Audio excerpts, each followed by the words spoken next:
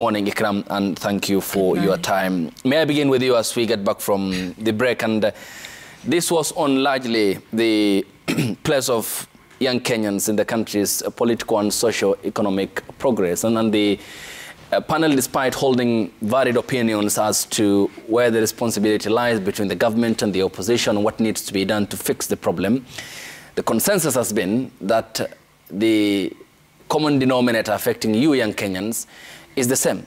I mean, when do you then gather the courage to address, or when is the shift from the current problems that you are facing? Okay, apologies first for I was caught in traffic. I think in this all chaotic from maybe January and maandamano and government and everything, the most affected are the youths.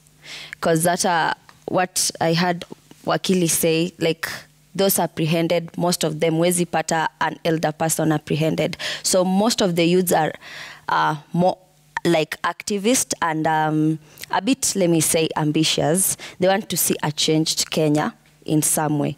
You can see in social media, they largely use memes, maybe just to express whatever they want, but in a light way. Let me go back to the discussion you had before I was here.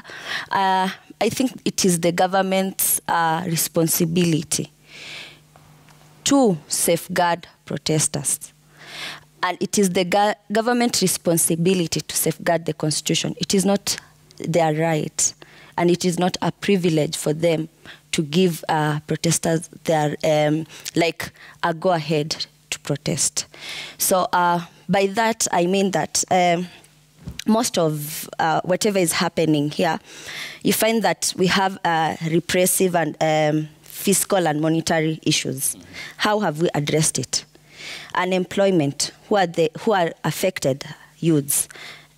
The education system, moved from 844 to CBC. How have they equipped schools? So how you know, we can't just bring the party politics and not address the main issues. And that is why us as youths right now, we're in the forefront. Let me just say that it's not about UDA or Azimio. It's about what we have experienced in Kenya. Economic slavery and economic hindrance for the last, like, let me say, from 2014, imekuwa ikitugonga.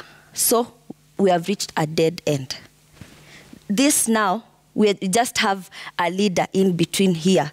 This leader now, let's say it is maybe Azimio, Raila Amolo Odinga, or let's say it is, why are we not talking about Roots Party leader, Wajakoya, who are just spearheading it? But even without them, youths and Kenyan at large, bado wataenda maandamano, or they'll inquire what you can see. Like I've just seen yesterday that Siaya, the looting of public funds in Nairobi, in Siaya, across all the counties. So mtu anaona, I'm going to a public hospital, just a dispensary, and there is no Panadol.